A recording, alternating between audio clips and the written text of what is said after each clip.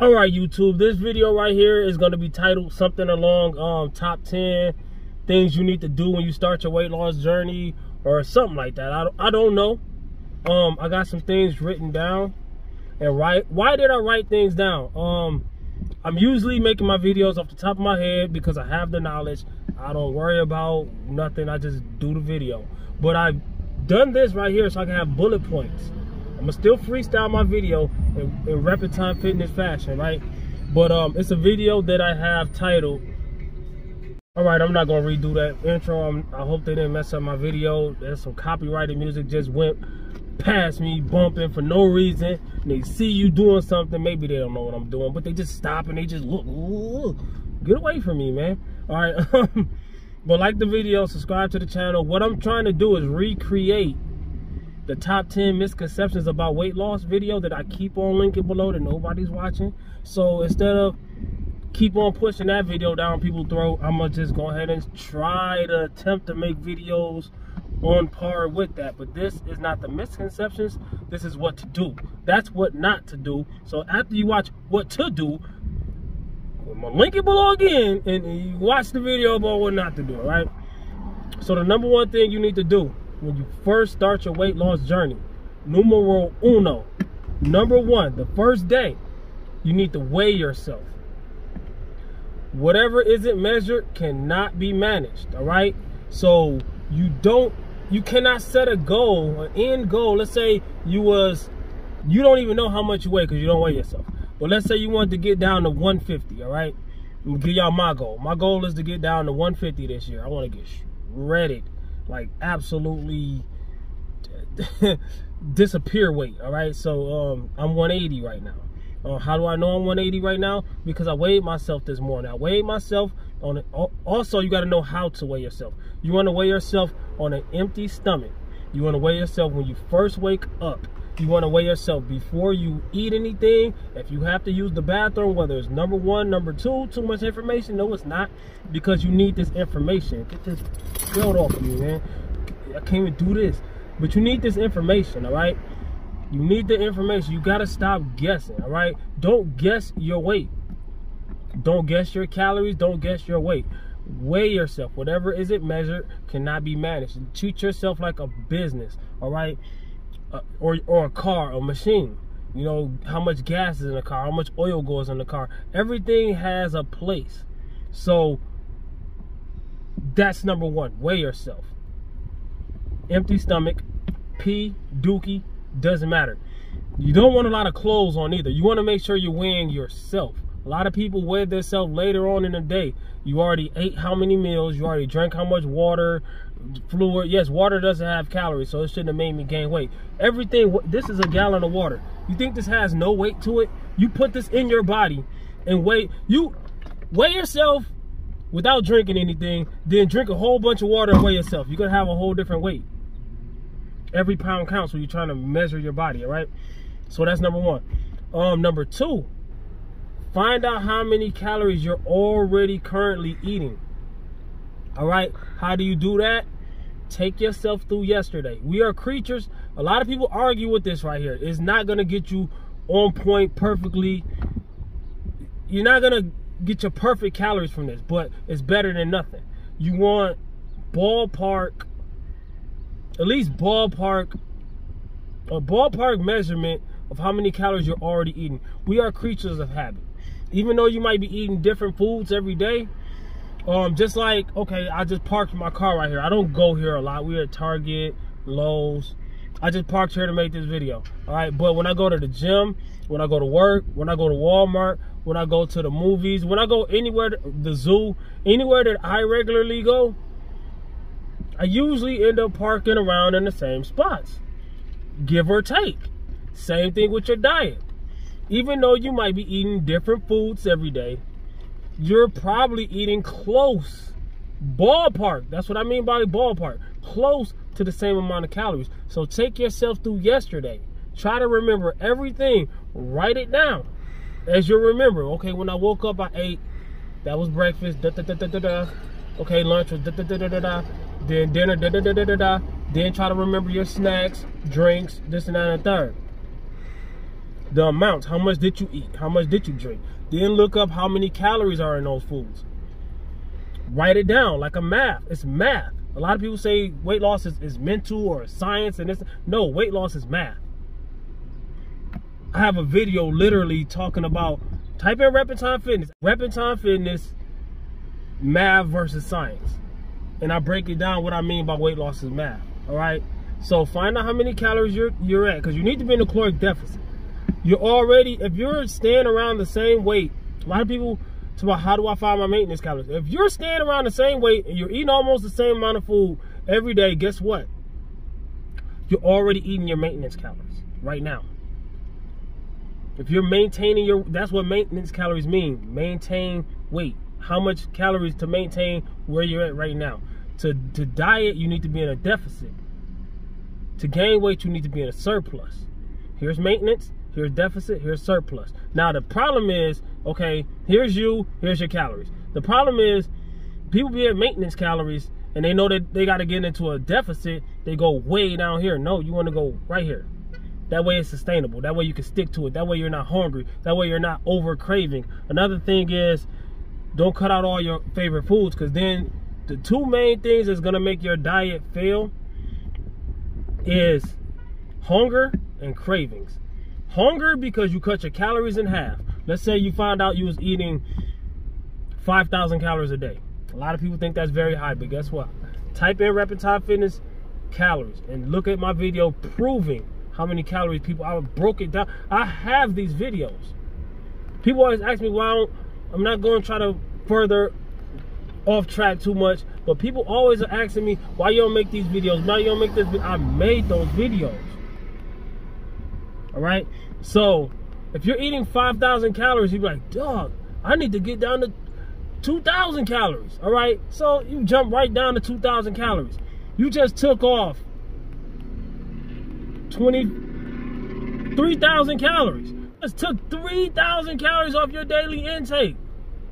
Now you're going to be starving. And you're only going to do that for so long. You're only going to allow yourself to starve for so long. Willpower, if you're going off just willpower, everybody has a breaking point when it comes to willpower. It doesn't matter how strong your willpower is. It might take you months. It might take the next person days. It might take you years. But it's going to break. That's why people gain all their weight back. Because they was relying on willpower and they was trying to rush it. So cut that down gradually. Find out where you're at and then slightly cut your calories, all right? You're not going to, take this car for instance. You're not going to learn how to drive today, right? And then tomorrow you want to race in NASCAR? It doesn't make sense, right? Same thing with diet and exercise. You're not going to start your diet today and then try to diet like some IFBB Pro or something like that. No. You need to know you so you can diet like you. All right? Work out like you. All right? Okay, that takes me to, I said, find your calories. What else can I say about calories? No. We're going to go ahead to the next one, man. That's 2. Number 3 is walk and talk. Cardio. Yo, walk and talk, cardio. All right, start. Know your calories. My thing is eat at maintenance or very slightly below. I said start slow. Cardio. Also, start slow. Why? Because you don't want to burn yourself out and you don't want to get injured. I tell a lot of people all the time, all right? I used to weigh 275, so I'm not talking about anybody's body weight. But if you weigh a lot, and you just start off running, that's a lot of impact. Every time your feet hit the ground. That's a lot of impact, and it's going to be on your joints, especially your knees and hips. I tell people all the time, I told this one girl, I don't know how much she weighed, not to talk crap, but she ended up hurting her knees, her hips, her back, all of that, because she didn't want to hear it. She didn't want to listen. I said walk, just do a long walk. I don't want to do that because that's too slow. They ain't burning no calories. Yes, it is. Everything burns calories. Even me sitting here doing this video is burning some calories. Your body burns calories by not even doing nothing at all. Believe it or not. That sounds crazy, right? How you think I got a six-pack? because I know things that other people don't know, or they just ignore. Some people know this stuff. So watch my walk and talk cardio videos. I have the longer ones have the most information. The shorter ones are just me getting in my walk. You know what I'm saying? So start slow. I don't do a bunch of running. All right. Also, I do a few other things like basketball with my son one-on-one. That's pretty much HIIT cardio because you running, walking, you going up and down. As long as your heart rate is coming up and you actively moving, you're burning calories. And another thing about going too hard on cardio, a lot of people end up staying they do a whole bunch of cardio and they wonder why they can't lose weight. This is why you cannot lose weight doing a whole bunch of cardio. I'm not saying if you already are good at cardio and you already do a lot of cardio and you love it, keep doing it. You're actually doing a good thing. But you need to, if you're just starting, this is for people who are just starting, you need to work your way up. If you're here doing nothing, no disrespect, but if you want to be here doing everything, you don't go from here to here. You go from here to here to here. There's going to be like 1,000 years before you get here. That's what gradually means. All right. But cardio will make you hungry, especially if you're doing hardcore. You're burning lots of calories. You're sweating. Your heart rate's up. You think you done something great. You did. You really actually did. I'm not saying you didn't. But the flip side, I'm just trying to point the flip side to that. It's going to make you hungry. Your appetite is going to grow. Which leads me to number 4. All right, I should have put numbers on this. I don't usually do this. All right, number 4 is this. Don't wait until you're hungry to eat. Don't wait until you're hungry to eat. Now, for those who fast and those who are good at it, if you already are doing it and it's working, if it ain't broke, don't fix it. But for the majority of people, if you wait until you're hungry, until you start eating when you get hungry instead of eating now to curb the cravings and the hunger before it even happens, you're most likely going to eat more food than you would have ate before. All right? If, like, let's say I'm just waking up and I eat breakfast. Let's say I have 700 calories for breakfast, right? Compared to if I wake up and I say, nah, I'm going to just hold off and I'm not going to eat breakfast. I'm going to save those calories for later. When I finally do eat, I'm most likely going to eat well over 700 calories. I'm probably going to eat 14, 15, 1600 calories. All right, which is going to cut my daily calories in half, which means I don't have that many more calories left throughout the day. I'm probably going to go over my calories. All right, let's say I was shooting for 2,000 calories, which I'm shooting for way more than that. All right, you need to find out where you need to be. All right, so if I'm shooting for 2,000 calories, and this one meal, if I had 1,600, if I'm going to stick to those 2,000 calories, that means I only got 400 calories left. So my dinner is going to be 400 calories. That's nothing. I'm still going to be hungry. And I'm going to go to bed hungry. And every time I wake up, I'm going to go to the refrigerator. I know that's heading home for somebody. So that brings me to number 5. Meals. Knowing how to eat. Knowing how to curb cravings. Knowing how to have low-calorie foods that also taste good. Repentine Fitness meals. I got videos about that. I got high-calorie meals. I got low-calorie meals. I got meals to give me energy for the gym. I got meals to satiate me when I don't have that many calories left. Look it up. Type it in. As I'm telling you these videos, you don't have to watch them right now. Finish this video. Type in the other videos. Now you got a whole list of videos to watch that's going to get you through your journey. I promise you. Said meals. Remember, cardio makes you hungry. So knowing what to eat before, after, and during. Not during you doing cardio and you eat. You know, this ain't Planet Fitness, man. We don't eat. This ain't Piece of Planet, all right? So knowing how to eat is more important than knowing when to eat. How much you eat is more important than what you eat. Know that. All right, I eat. That's how I get away with eating dirty food. People always like, I seen you eating McDonald's. Yeah, 6-pack. Why? Because I know how many calories I need. I know when to stop. I know how to stay satiated. I have a routine, which brings me to number 6. Decide your workouts. All right. Me personally, y'all see me doing crazy workouts. Y'all see me lifting crazy weights and this and that and the third. When it comes to weight loss, I don't go to the gym for weight loss. I go to the gym for 2 reasons: to build muscle and to build strength. Yes, I'm still burning calories, which is going to assist me in weight loss. But I depend mostly on my diet, even way more than I depend on cardio. I depend on my diet, my calories in versus calories out, way more than I depend on my workouts. Because lifting weights is only going to burn so much calories, all right? So deciding your workouts, depending on your goals and your abilities, all right? And what do I mean by abilities? Take, for instance, I don't do muscle ups. Why? The time to learn it, all right? The time it takes to learn what exercise you're doing needs to play key in the factor of figuring out which workouts you're going to do. Why? All right, muscle ups, they build muscle. How much muscle is the reward worth the time of doing? What I could do way more simpler things to learn how to do is like deadlift, bench, squat, some curls, overhead press, pull-ups. I could do all of that. Leg press, leg extensions, leg curls, work my full body and have months in of working my full body, made some gains before I could even learn how to do one muscle up. So I wasted all that time doing this, or all that time trying to learn how to do this. Which one is going to give me the most results? And in the end, which one is going to give me the most results? To me, a muscle up is a trick. Stop doing tricks in the gym. It's not about impressing somebody what you can do. All right? Your workout is your workout. My workout is my workout. If you see me in the gym, I'm not in there to compete with you. I'm not there to show off on you. I'm not there for none of that. Do I dabble in some of that sometimes? Yeah, I do. Some people got to get put in their place sometimes. Effing with your boy. You know what I'm saying? But the ability, okay, time that fits you, your routine.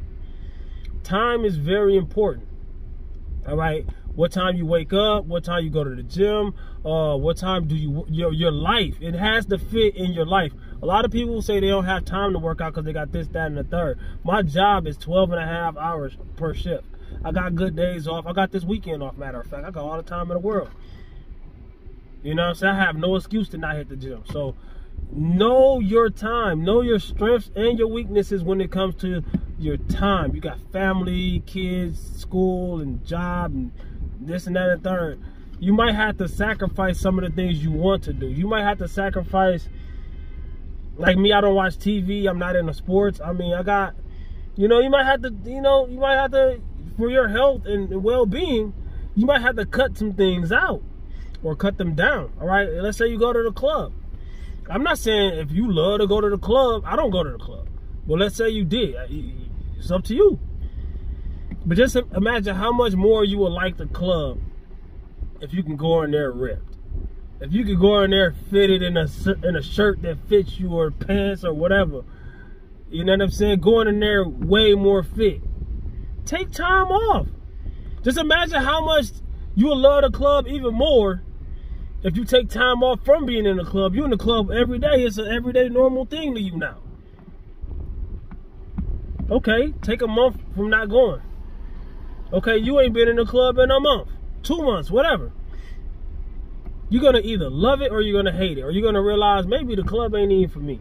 To me, the club is a negative thing. It's up to you, though. That's just my opinion, all right? So, which brings me to number 7. Friends and family. Friends and family can help make or break your routine and your journey, your goals. All right, I see a lot of people, well, that's my sister, that's my brother, that's my cousin, my husband, my wife, blah, blah, blah. And they take the advice. Everybody's going to give you advice. Everybody got tips for you. But if they don't fit the bill, in my opinion, you shouldn't listen to them. If y'all started at the same time, why are y'all teaching each other? Doesn't make sense. Now, y'all can go on a journey together. Y'all can learn together. But you both still got a lot to learn. You just started on New Year's, which I said don't watch Rapid Time Fitness New Year's. Type that in. All right. When I said this year's New Year's video was good, But last year's New Year's videos, them the ones you need to watch. But Reppin' Time Fitness New Year's. Everybody started their journey on New Year's. This is what, March? You're already an expert? You just started on New Year's? And this is only March? You're already, or your friend is already an expert? Get out of here with that. Tradition. Bringing it back to the New Year's thing. Everybody want to traditionally do things at certain dates. Everybody want to do the same things. It doesn't matter if it works or not. Oh, I've been doing this for years. If it haven't been working, that ain't what works. You know? Or worse than tradition is fad diets, all right? This is the new thing. Oh my gosh, stop that. Just do. Blank slate. That brings me to the next one. Blank slate. When I started my fitness journey, no, when I restarted, when I was born again, I had already been lifting and doing stuff for years, and it haven't been exactly what I just said. All right, this is gonna sound like a broken record. Exactly what I just said.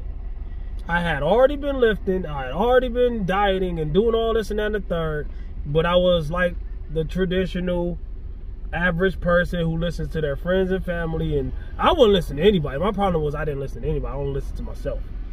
And at the time, I didn't know what I was talking about. The stuff that I'm saying now, I didn't have that back then. One day I looked in the mirror. Like most guys, we look in the mirror, we flex, and we look at the best lighting and the best this and that and third. No, one day I went in the mirror, and I just let it hang. And I realized, yo, I'm 275, man. Because I thought at first, I'm 275. And I'm lifting and doing, I wasn't even that strong. I thought I was. I didn't know what strong was. I didn't know anything. I had to realize that I didn't know. That's what I had to realize. Is if I'm not at my goal, physique-wise, strength-wise, whatever, a lot of people say, oh, that doesn't matter. You got to remember what you started for. If you're on a weight loss journey and you're serious, losing weight actually matters. That's what the journey is. Well, it doesn't matter. I just feel good. What? You on a feel-good journey or you on a weight loss journey? All right, so that might ruffle some feathers, but hey, man, at the end of the day, wake up, man. I had to realize that everything I was doing was wrong. I had to swallow my pride and admit it to myself, not to anybody else, to myself. This is about me, which brings me back to number one. Matter of fact, we might roll back through those, which brings me back to, it all comes back around. Brings me back to number one. Weigh yourself. I had to realize that you have to track. You have to know where you're at to even be able to track. All right? Remember, this is your journey, all right? Weighing yourself, you don't have to tell everybody. A lot of people, I don't want to get on the scale because I'm scared to know the number. I understand that. I do understand that. I'm not dissing. But knowing the number is very important. You don't have, everybody else don't have to know the number. That's up to you. You can do it alone in your own home. Forget about the rest of the world. Turn off your internet sometime. I'm a YouTube fitness influencer. I can't turn mine off. I need to. A lot of times I be feeling like, man, I need to get off the internet, man. I need to take a break. I desperately need a break, but I ain't gonna do it yet because y'all still need my help. I'm doing this for y'all. Find out your calories. Number two. We're gonna go back to it. Number one, weigh yourself. Number two, find out your calories. Number three, walk and talk cardio. Number four, find out your meals, how to plan your meals. Number five, decide your workouts due to your ability, your goals, time it takes to learn those workouts. Number six, time that fits your schedule. Find that out. All right, a routine.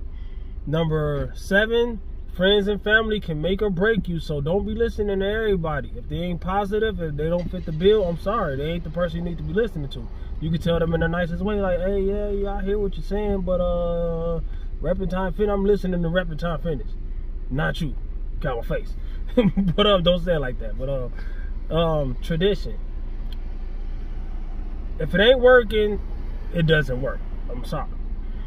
If it ain't broke, don't fix it. But being traditional and doing things over and over again, the definition of insanity, just keep trying the same stuff and expecting different results. You got to keep that in mind. Also, number 9, 10, I don't know, blank slate. Erase everything you got on your board so you can write some new things on your board in your head. So let's get into the video. Like and subscribe to the channel. This is the top 10 things you need to do when you start your weight loss journey. Rep Time Fitness, man. This is gonna be deep. Might ruffle some feathers, but some feathers need to be ruffled.